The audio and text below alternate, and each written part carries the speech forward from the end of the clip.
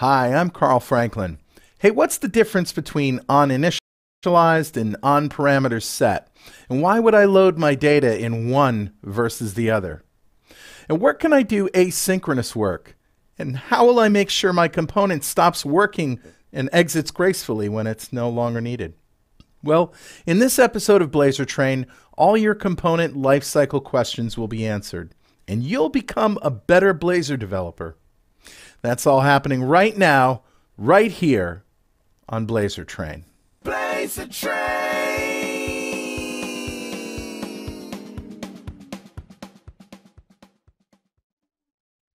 All right, let's get started with lifecycle stuff. This is going to be fun, I promise you.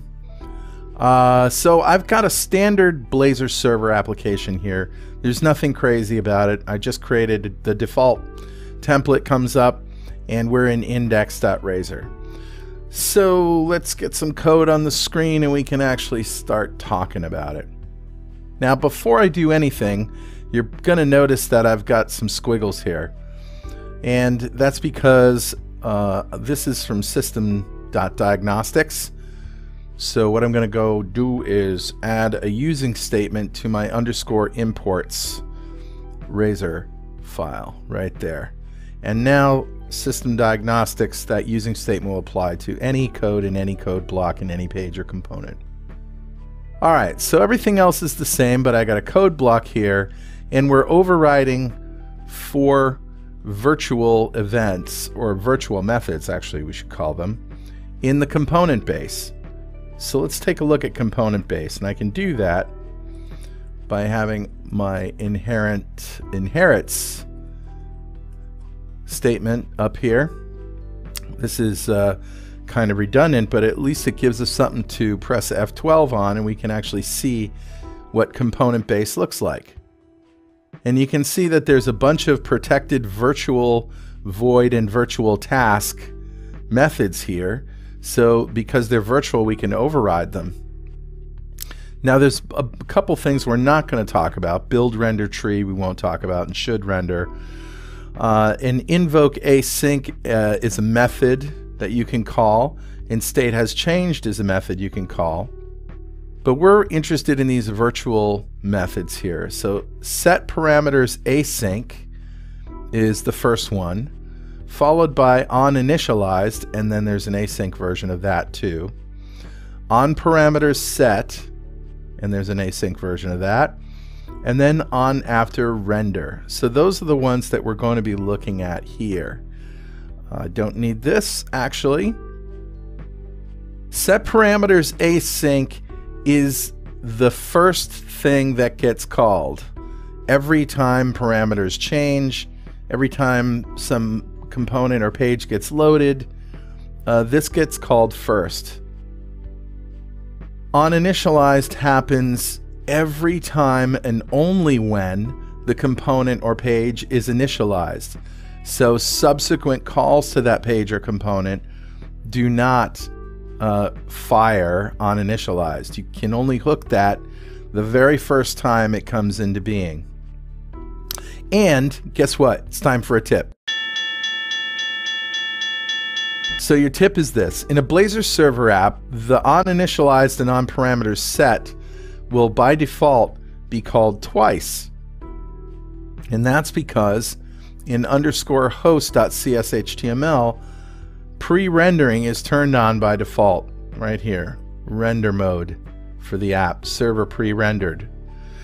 What pre-rendering does is it makes static HTML for the page the first time that it's opened.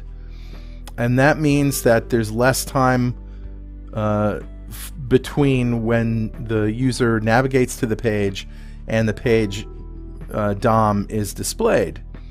All right, so it speeds things up. Immediately after that happens, then the static components get replaced with interactive components. And so it gives the illusion that the app is more responsive than it actually is. So I'm going to do you a favor and copy this little comment in here so that you can see. Now, if you want to have consistent behavior between a Blazor server application and a Blazor WebAssembly application, you can just turn this off. All right. This is totally up to you. This isn't guidance. I'm just turning it off so that we don't have multiple calls to these overridable virtual methods. So in each of these, I've got a debug write line that tells me what's happening. One reason for this is if you're in a Blazor WebAssembly application, you wouldn't be able to just set a breakpoint here like we can in a Blazor server application as of today. And it's the end of June, okay? As of today, you cannot do any debugging in these lifecycle events just yet in Blazor WebAssembly. So that's why we have debug write line. Let's take a look at what happens. All right, so I'm going to zoom in down to my output window, and you can see set parameters async happened first, followed by on initialized, on parameters set, and then on after render. So let's talk about these things. Set parameters async you may or may not know about, but this is really the first thing that happens before parameters are set. And it happens every time, not just when the page or component is initialized the first time. So it's interesting because this is async. If I move this call to the base up to the top and we call it again, the debug messages will come in a different order. First we'll get an on initialized, and then an on parameters set, and then set parameters async. Why is that? Because on initialized and on parameters set are getting called here. All right? So you should probably just make a mental note of that. And also, if we turn this back to server pre-rendered and run it again, we're going to get some duplicate calls on those initialized and parameters set virtual methods. Right? First comes set parameters async, on initialized and on parameters set, and that's the pre-rendering. Okay, we're creating static HTML. Then once we're connected, it calls them again for the interactive versions of those, and then finally the page is rendered. All right, we'll go back to server mode. All right, let's add a component to the shared folder. I'm going to add a new Blazor component and call this test component. And I've got some code for it right here. Let's talk about this. We've got a message string parameter. We've got an event callback called close requested, passes a string, and we got some UI. So here's a div, and we've got some inline styling. Don't do this, but I wanted to show you what the styling was, just so that there's nothing hidden from you. We've got a button that says close, which calls close me, which raises an event, close requested, passing the message back to index. Okay, the message is displayed here if it is not null, if it is set. Everything else is exactly the same, except that in set parameters async, message may or may not be null. So if it isn't null, we're going to display that. Otherwise, we're not. Everything is the same. Everything is the same. Dispose. Dispose is a life cycle event. Okay, it happens at the end of life. So if you want it, implement iDisposable and then call void iDisposable.dispose. So this will happen automatically. You do not have to call this. It gets called when, the object is about to die. Dispose has been around for a long, long time, and that's why it's not part of the component base. And if you want it, there it is. We're going to use it. Now we have to change the code in our index to call and create these components. And the way we do this is just with a list of messages, a list of strings. And then I go through each string and I create a test component setting the message parameter to that string and hooking close requested, the event. And when close requested happens, you know, when the user clicks on the close button, then we get this event. We remove that string from our list of strings. When we add a component, we're really just adding a message to the string list. And the message is going to be component 1, component 2, component 3, so that we can identify them. Let's take a look. Okay. Add a component, add a component, add a component, close the component, close the component, close the component. All right. Now let's take a look and actually see what gets set here. Here's component 1. I just created this. So here's our page. This is where it started right here. Set parameters async on initialized, on parameters set, on after render true. Then I added a component. So I get set parameter async not for the page, but for that component. Now we don't have that message parameter yet, so it doesn't show you that. We initialize component 1 only the first time it's rendered, and then on parameters set, then the page renders itself, and then the component renders itself. Let's add another one. All right. Now component 1 set parameters async happens even though component 1, that message is there now, right? And then on parameters set, now set parameters async is happening for component 2, as is on initialized. But you see, on initialized is not set for component 1 because it's already been initialized. Follow me? Then component 2 on parameters set happens. Now the page renders, and this Boolean right here tells us whether it's the first render or not.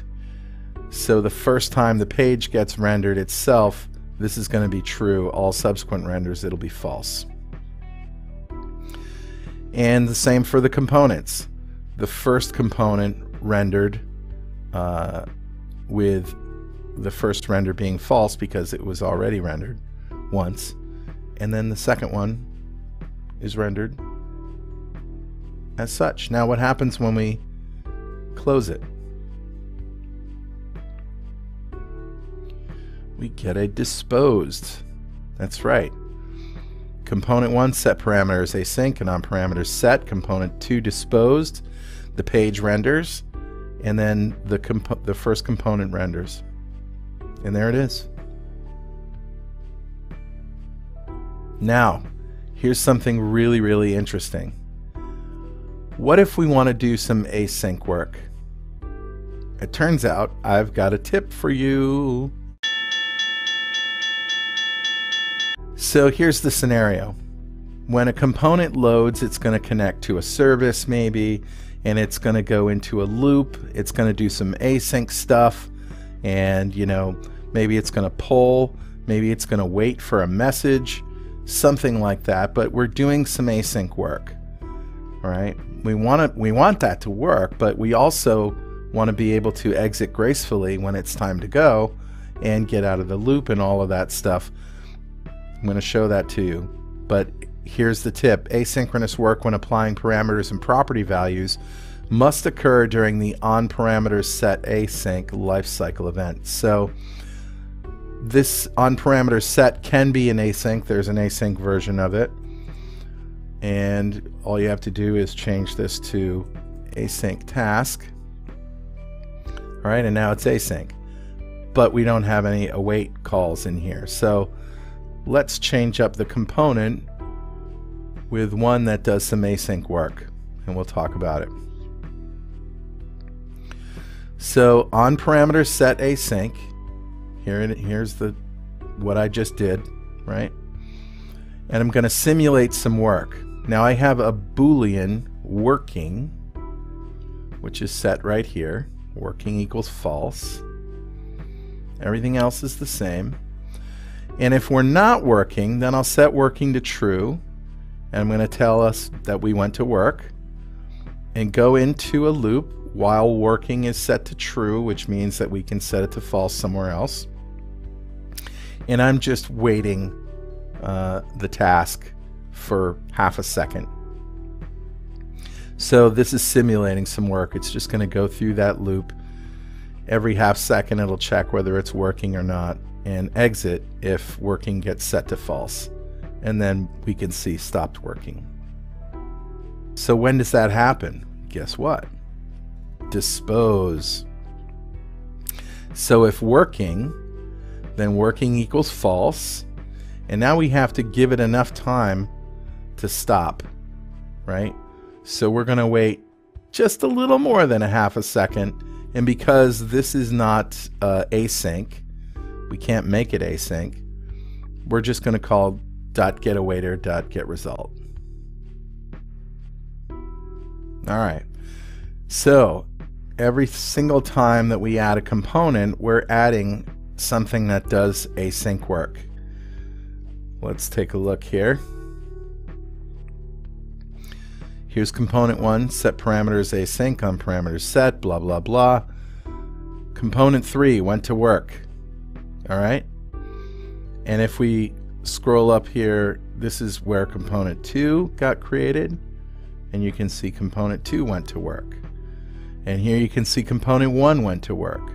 So there are actually 3 instances of this test component, and each of them is going through this right here. If I put a breakpoint there, there it is. You can see that it's working. All right, now I'm going to dispose these. Notice that it waits a little bit of time. And let's see what happened. All right, component 3 stopped working. Component 2 stopped working, and we have the disposed. And component 1 stopped working. Let's just double check.